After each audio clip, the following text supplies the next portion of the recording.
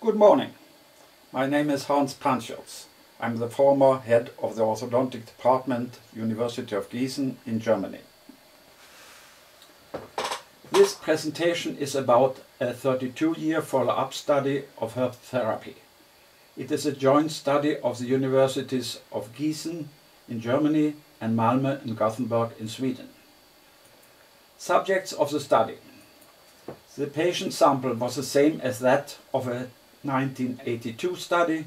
22 consecutively treated Herbst patients were analyzed before and after treatment. They were recalled to the Malmö faculty 32 years later. 14 subjects participated in the follow-up examination.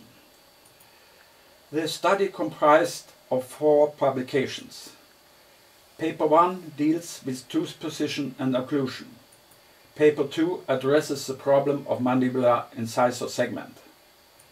Paper 3 is about the long-term skeletofacial growth changes. In Paper 4 considers the possible occurrence of TMJ disorders. The 2 first papers are published this year in the AJODO. The last paper is accepted for publication. In my presentation I will concentrate on Paper 3. The paper has a title Late Adult Skeletofacial Growth After Adolescent Herbst Therapy, a 32-year longitudinal follow-up study. Times of examination of the patients. Before treatment, after treatment, 6 years after treatment at the age of 20 years when radius union had occurred, and 32 years after treatment at the age of 46 years. Method. Analysis of superimposed lateral head films. Before treatment in black, after treatment in red, 6 years after treatment in blue, and 32 years after treatment in yellow.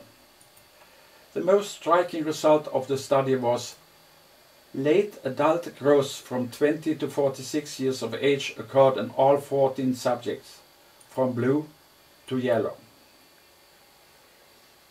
Here the individual cases 1 to 8 showing the late adult growth changes in every single subject.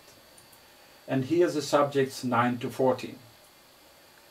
The clinical long-term implications of the results were skeletofacial growth after the age of 20 years and radius union is a reality and should be considered in post-treatment retention, tooth implantology and orthodontic surgery. Finally, I would like to thank my co-workers Christo Bjerklin and Hanna Salén and Katja Hashem from the University of Malmö and Ken Hansen and Birgitta Lindskog Stockland from the University of Gothenburg. I hope you will enjoy the printed paper in the American journal January issue. Thank you for your attention.